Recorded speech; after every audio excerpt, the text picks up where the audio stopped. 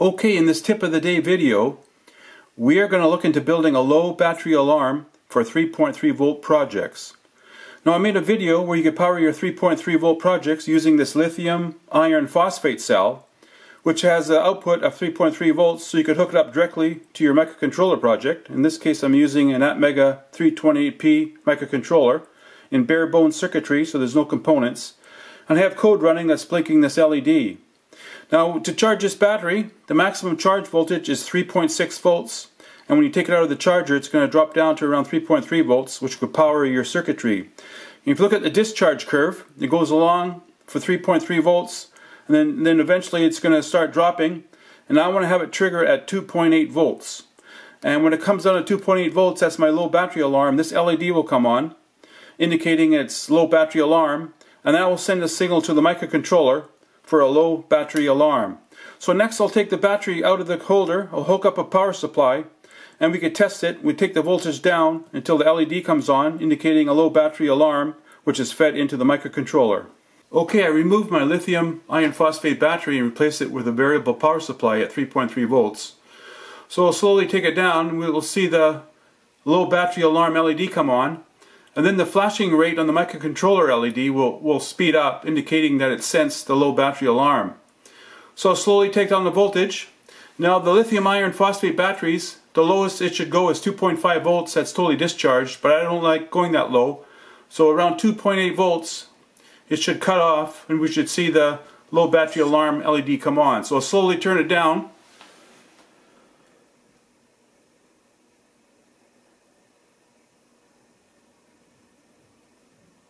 And there you can see at 2.8 volts the low battery alarm LEDs come on, and the flashing rate on the microcontroller has sped up, so it sensed the low battery alarm.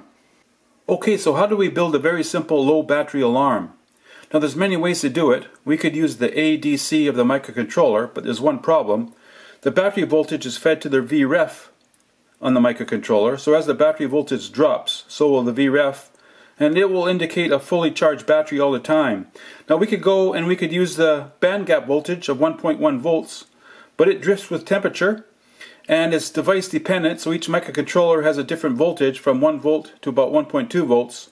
But you could calibrate it, so you'd have to calibrate the code for each microcontroller, which is kind of a hassle, but it can be done.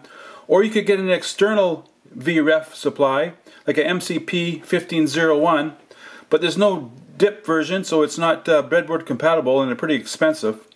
So what I've done, I've gone to this component here. It's a one component solution. This is a DS1233A. It's a 3.3 volt Econo reset. Now back in the days of microprocessors, the reset circuitries weren't very good, so Dell Semiconductors came up with this chip.